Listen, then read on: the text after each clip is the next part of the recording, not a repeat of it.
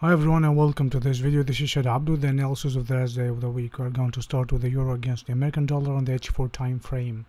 So it could be clearly seen on the chart that the pair is trading above a strong support level 1.2170 to 1.2140. I think this is where we can look for some bullish evidence for an expected movement to the upside that might reach the level of 1.2260. Let's move to the JPUSD on the H4 time frame. It is still trading below a strong resistance level 1.4240. So I think we could be bearish as long as the pair is trading below it. Our first target in this case is going to be 1.41, conditioned by the continuation of trading below the level of 1.4240.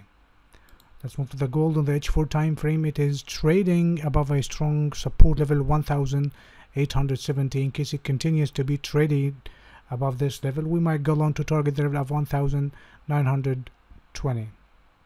Finally, with the silver on the H4 time frame, it is still trading within a bullish channel, to be exact, above the downside of this channel and above the support level 27.50 as a strong horizontal line that could be clearly seen on the chart in red.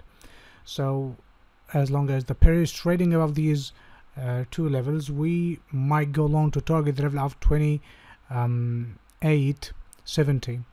So this is going to be conditioned by the continuation of trading above the level of 27.50. So I hope this helps and thank you for watching the video. Have a wonderful day.